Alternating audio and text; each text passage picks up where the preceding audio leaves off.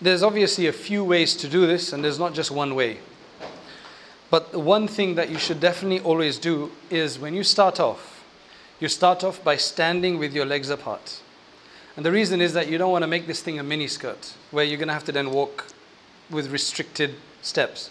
So you want to be able to tie it in a way that it stays on. So two things you have to do. One is extend your posture there. And number two, if you've got a stomach problem, meaning a big stomach, you put it in, because that will then help it to brace against the ihram afterwards. Now there's two ways to do this. One way is to get this in equal, and then you just tie it here first. This is one way to do it. You tie it here. You have to find the right spot for this. So you tie it here. Make it a bit tight. It's eventually going to loosen out a bit, so make it tight. And then you've tied that there. Now that's not going to come off. All right? Now you have to do something with this. So what you do is you get that together. You don't want, what you have to be very careful is sometimes what you'll notice there is that some people, they're lying around or whatever, and they're not very careful about their ihram. So you don't want to be revealing things you're not supposed to be. You have to be very careful because it's wrong to that. So anyway, what you still want to do is you get this, these two parts together, and then you know, one is a bit longer than the other. You fold it in like that. I'm not doing it very well here, but you fold it in like that. This is not the way I tie my ihram, but this is just one way. So you fold it like that. Now what you've done is over there. Now there is no way that this is going to reveal anything. And you're comfortable to walk, you know, with long straps. It's not a problem, right? Now this is not going to come off. Now it's easier for this to come off because I've got it over this, but on your skin it's going to get stuck. The other thing then you do is you get your belt and you just tie it over there. And that keeps it even further. But as I said, this is one way of doing it. I don't prefer this way, right? Now the other way to do it is,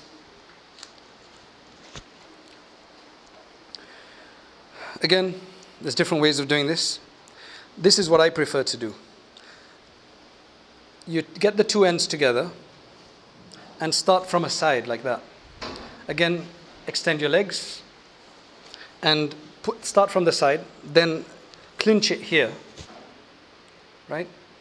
And then you bring that over here. Get some help if you have to.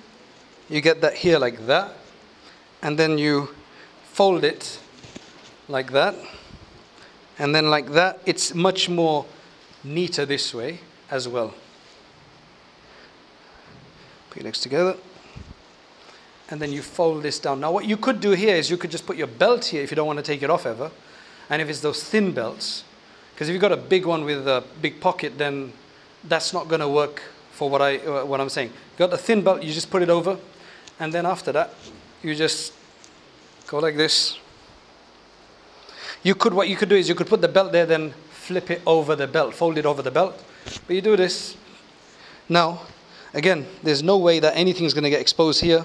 And if you do it properly, the fold will actually start from there. Mine got a bit loose. But now you can walk quite comfortably.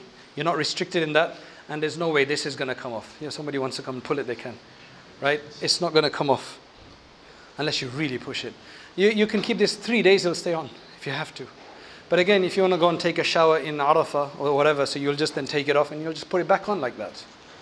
So, and it looks much neater this way.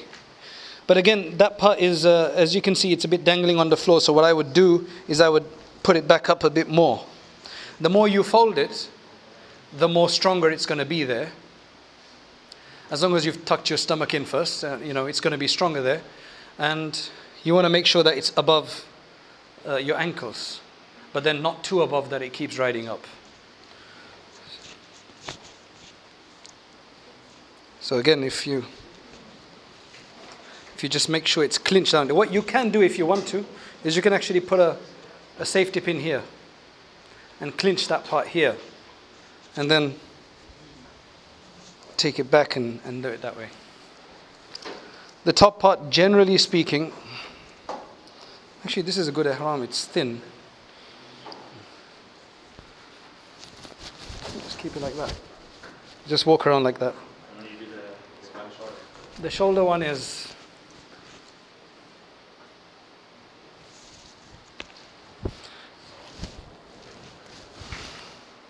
There you go. So you just have to have enough that it doesn't roll out.